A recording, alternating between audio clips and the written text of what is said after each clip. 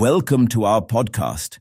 In this episode, we delve into the mystery of dead stars, magnetars, and unseen signals. Stars have an expiry date and die out like all entities in the universe. Everything in the universe, including our sun, will become non-functional at one point in the future. When they die, they go out with a large explosion, which is called a supernova.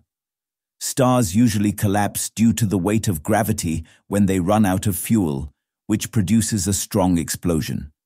Additionally, some stars simply morph into a black hole. These are the two ways for stars to go out.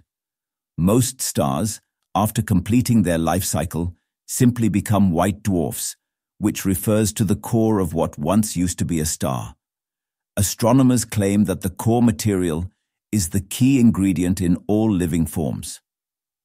Integral discovery of a burst with associated radio emission from the magnetar SGR 1917-5 plus 2154 DARS, which studied and recorded this data, by S. Merighetti et al., was recently published in the astrophysical journal Letters.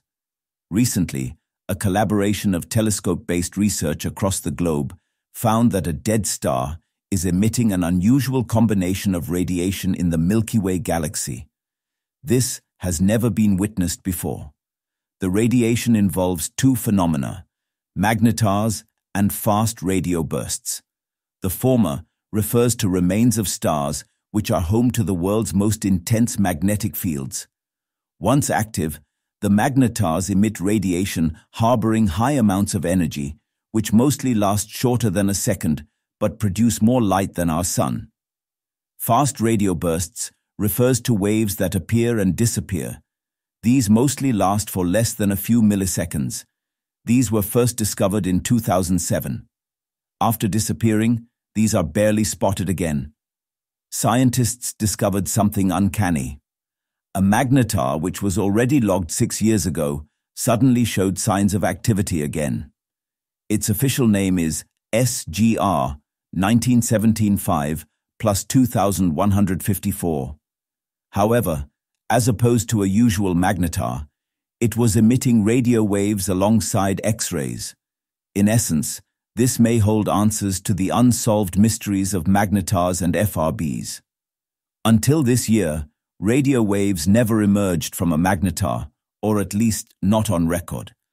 The finding was confirmed across different space stations on the globe. This serves as the first basis for any scientific link between magnetars and FRBs, which were earlier seen as separate entities. Scientists had, for a long time, suspected that fast radio bursts emerge from magnetars, which are also likely to be responsible for explosions that emit a large amount of light. Thank you for listening to our podcast.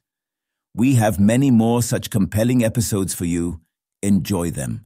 Do share your opinion in the comment box and subscribe to us for more.